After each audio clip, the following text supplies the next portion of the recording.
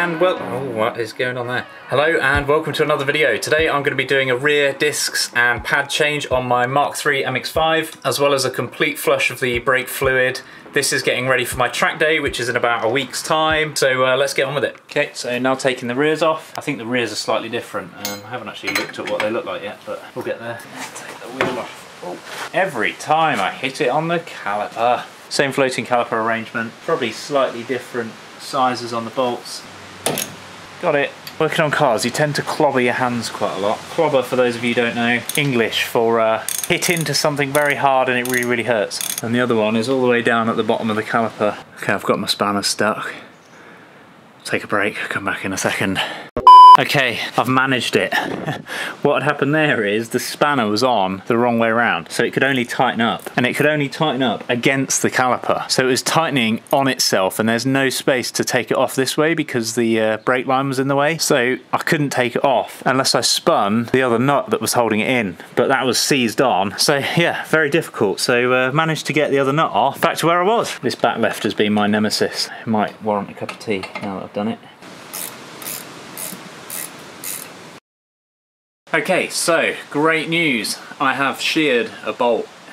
It didn't feel right, so I gave it one more turn. And yeah, bang, snapped straight off.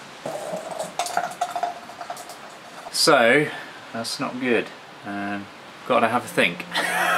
So this is the caliper carrier. The bolt bolts through the wheel hub, which goes here, and then bolts into the carrier. And what had happened is the bottom one was fine, that was tightened up, that was torqued up, and then the top one put through, tightening up. It felt a bit weird, tell something wasn't quite right, wasn't quite sure what it was, turned it a little bit more and snap, bang. The worst bit was that this piece of the bolt was stuck inside here. Luckily, for whatever reason, I was able to twist it out. I don't need a new carrier, I don't need a new caliper, I just need a new bolt. I'm hoping that they have these in stock at Mazda, given that it's a Sunday, but they're not open yet, so yeah, just gonna ring them, see if they've got it in stock. They don't open till 11, so whilst I wait for that, I'm gonna do the other side in preparation, and then we should be good to go. So that was not very tight at all, which is good. Good for me, because I can take it off easily, but don't know if it's good for the brakes. First caliper bolt out.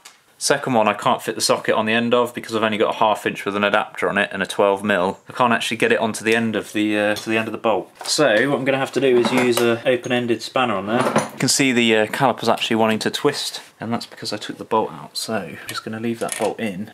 There we go. Second one's loose. It's all good. This bolt's never been taken off, I can tell, because the head on it's covered in rust. 13 years worth of rust. UK rust. It's a special kind.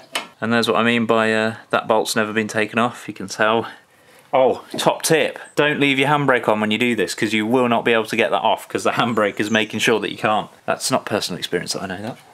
And there we have the rear caliper with the piston in it, and you can see the piston is slightly different. It's got this cross on the front of it, and that you need to screw in instead of just push in like the front. So I've got the special tool which I mentioned earlier to screw that in. That's why, because the rear piston screws as well as pushes, so it twists and pushes in as opposed to just pushing in like the fronts. So now I'm going to take the 2 bolts off that hold the caliper carrier onto the hub. I'm going to put a little bit of penetrating fluid on these.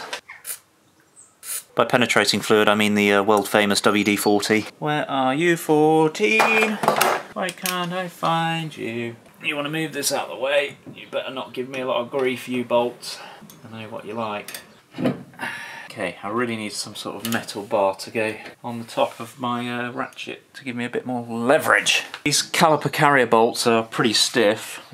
Just realised I didn't have the camera on whilst I took that first one out, but that's what it looks like. They're very, very tight. I've got my ratchet, 1/2 inch, and then I've got a bar extension to go over it, just to give me that bit more leverage, because yeah, they're really, really tight. Right, second one, hopefully it'll go alright. Yep, that's got it. Wow. I've also increased the internal diameter of the bar because that wouldn't go over there earlier, and now it goes all the way over. Second bolt out. Job's a good one. Now this should just slide off, and that should allow us to take the disc off and change it out. And the disc is loose on both sides on the rear. Even though it has got a hole to screw it in, there is no hole on the hub. So if I take this off, you can see that there isn't actually a hole to put in a screw on the hub. And yeah, there's the rear disc, so quite corroded actually. So I've seen this before where the face that you can see from the outside of the car looks fine, and then the inside face of the disc looks corroded. So this one is, yeah, not great, but again, it is 13 years old. Definitely never been changed, that one. Let's get the shiny new Brembos on. So these Brembos that I'm putting on, they're not anything crazy special. They're not genuine Mazda brake discs, because genuine Mazda brake discs are really, really expensive.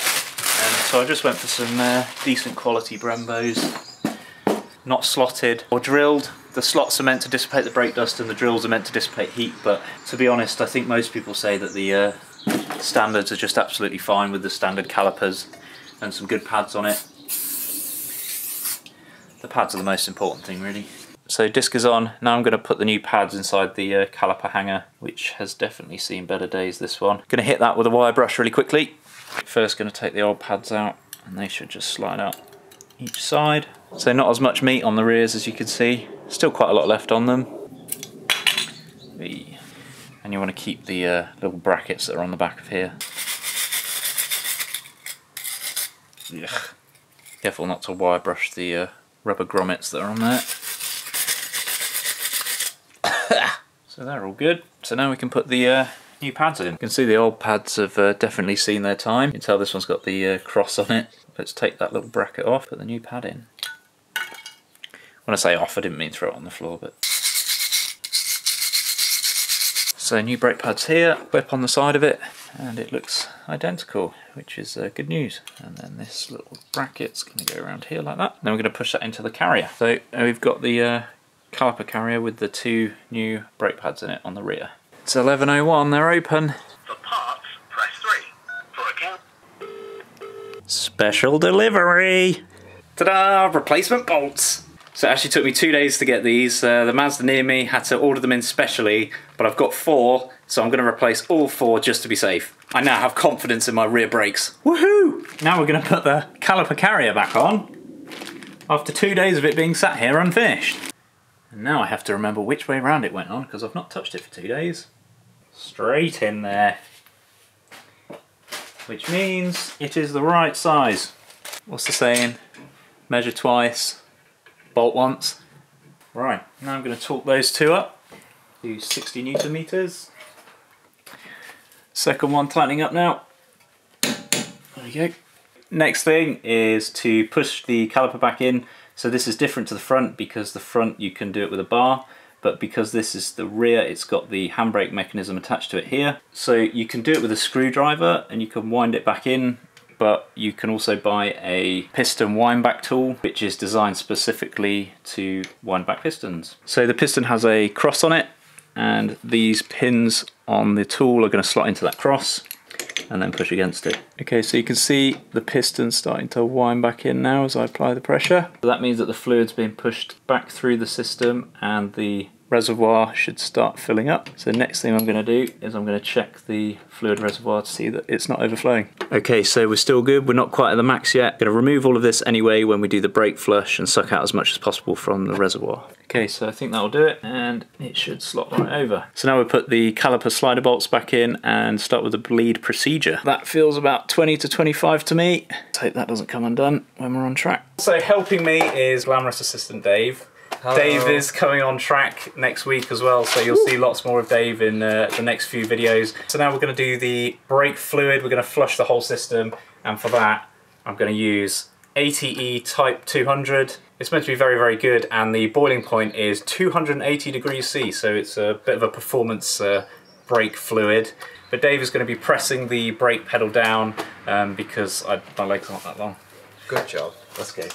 The car's 50th birthday present, as in 50,000 miles, is going to be on track, as Dave just pointed out. How many miles has it done? 49,601. What I'm going to do is take all the old fluid out of the reservoir. You can see the colour of it there. It's almost black, which shows me that it hasn't been changed in a very, very long time. Probably more than 2 years. You're meant to change brake fluid every 2 years because it is hydroscopic and water gets into it. Brakes get really hot, so they get over 100 degrees C.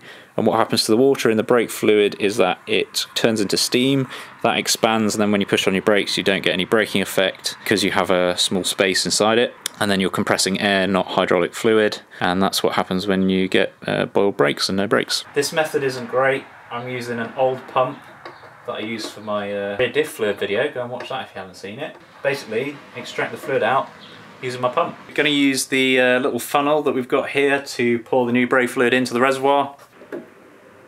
Start on this one, so flare spanner arm, hose over the end. So this is a 1/4 inch hose. Best to have a clear hose as well so you can see what's going on. 1/4 inch is about 6 millimeters. Down and up. A little bit of air came out of that one, which is good. 3, 2, 1, down and up. Down in 3, 2, 1 and up. You can see that fluid level just getting a bit low there, so last time I'll put some more fluid in. We've still got plenty of fluid left, which is a good sign. So I didn't go for braided brake lines because I didn't really fancy doing it. The performance gain is apparently negligible. It just removes a bit of that spongy feel, so it'll feel better, but you won't actually stop any better. I don't know if you can see that. This nipple is slightly bigger than the other ones, so someone has changed this at some point for a bigger nipple. Does it sound really rude? So judgmental. Don't have your nipples the same size. Down in 3, 2. You alright? And up. So I'm taller than Dom. Did you enjoy that? Yeah, that was good. Good. I don't need to go to the gym this week. My right leg is so strong now. Yeah. It's like a workout. Okay, so that's the complete flush of the system. I think we did it okay. If not, I'm going to have to do it again before the track day. The fluid level's just below the max on the reservoir, which is good. A little bit spilt there, my bad. So now, wheels on, test drive. Not sure if I can do the test drive tonight. Got to bed the pads in and the discs, but yeah, we'll see. Okay, so I've just put the wheels on. You've seen that loads of times, so I didn't film it. Haven't torqued them up yet. I'm going to drop it down, then torque them on the ground. Massive thank you to Dave for helping me bleed those brakes. He's shut off now. I'm not sure if I'm going to be able to do the bedding in procedure tonight because I'm rapidly running out of light.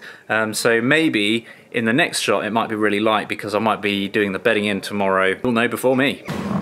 It works! Woohoo! It feels absolutely fine. Yes! Track day, here we come! Yes! See you tomorrow.